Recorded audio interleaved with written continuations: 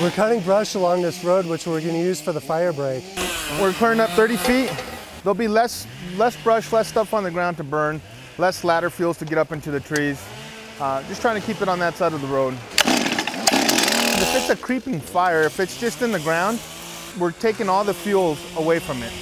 So it won't come all the way to the road, or potentially if it does come, it'll be less intense.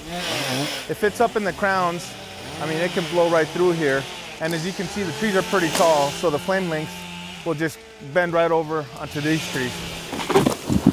They have to be aware of where they're at all times. They have to be aware of where your saw tip is at all times. And it's just a team.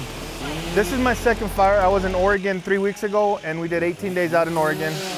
Went home for about 2.5 weeks, and now we're back here in Northern California.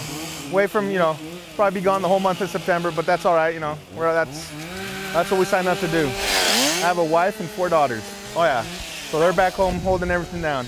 It is hard and long days of work. On the saw, probably about 10 hours. And then it's quite a drive to get out here and get back to camp as well. No, we're not done.